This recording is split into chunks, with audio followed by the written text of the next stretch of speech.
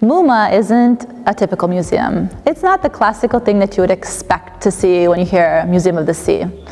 It's really innovative, and the art director, Giuseppe La Spada, and his amazing artwork isn't just the typical art that you would see about the ocean or about the sea. It's not just beautiful images. Everything is always related back to anthropogenic impacts. And if it's a piece like this behind me, or if it's an interactive art installation, everything helps us to start talking about these deeper, more important messages that we need to start addressing regarding the environment and the ocean and this world that we live in.